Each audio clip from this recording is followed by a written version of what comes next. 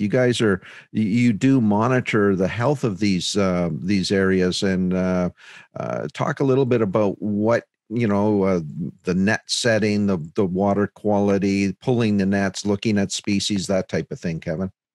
Yeah, you're right. We're fortunate that we stock 60, 65 ponds in addition to what the government stocks, which provides us the opportunity to, be a little closer and a little more intimate with those ponds than if we had 300 lakes we stock.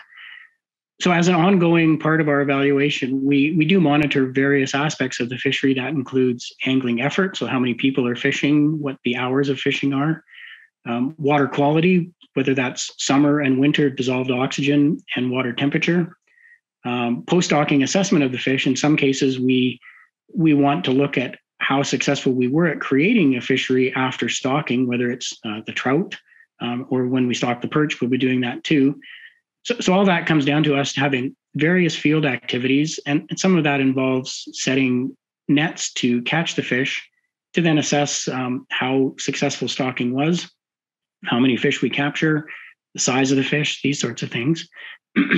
And we have been moving towards live capture techniques because we don't want to, many of the fisheries assessments use gill nets. Problem with that is we'd be able to say we had a number of fish, and we don't want to kill those fish. We want to capture them live so that the anglers can then benefit from that.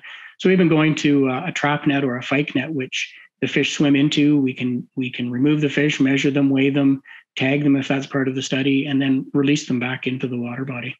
What's the procedure when you discover a species of fish that you didn't plant or didn't put into that lake, but it surfaced and is in that lake, maybe competing against the fish that you did put into that lake? I'm talking specifically about pike or other species that weren't part of the plan, Kevin. And I guess talk to it about from the perspective of the angler. Can the angler keep that fish? Is that part of the 5? Is it something different? Just give us sort of your overview of that. Yeah, and you're right. In many cases, our ponds do have connectivity to other water bodies where fish can come in. It's also been known to happen that people will illegally put other species in a pond with, obviously often with the best intentions of creating a fishery, but that can have unintended consequences.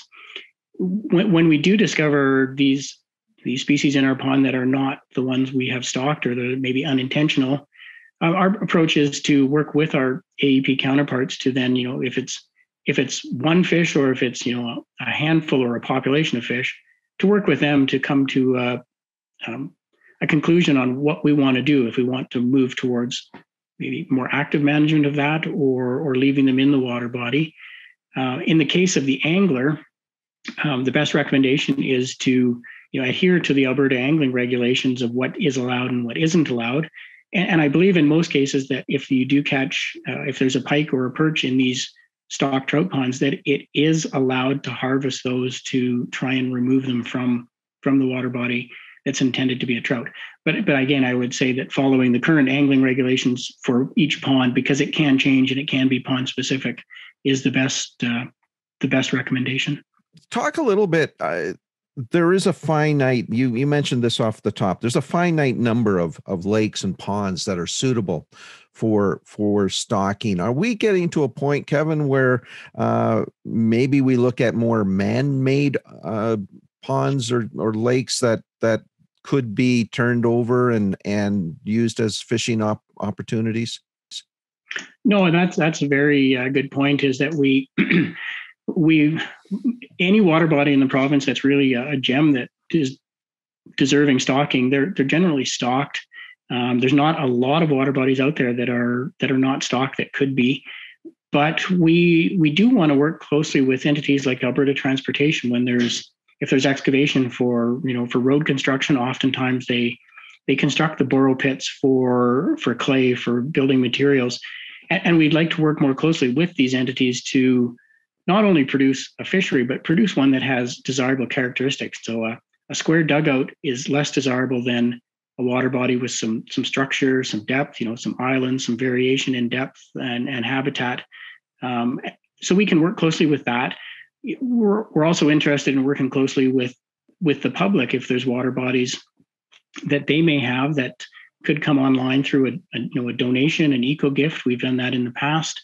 Our new water body we brought online this year, Boulder Lake, came to us through an eco gift, and it was a former gravel pit. So those are very pertinent ways that we can obtain new water bodies for the program.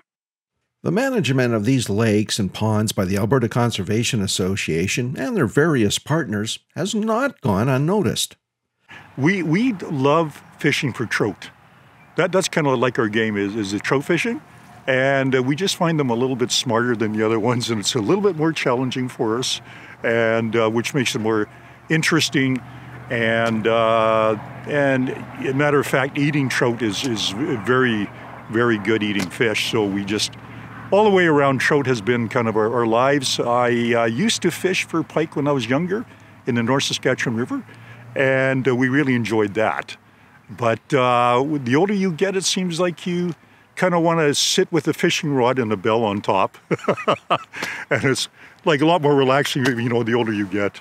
In fact, at least with this angling group, they would like to see even more fishing opportunities.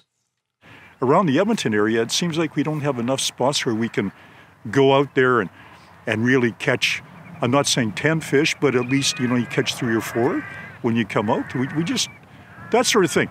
And even if we didn't catch anything, we would still be kind of happy just being outdoors. But we feel there should be more resources put into the stocking of trout especially.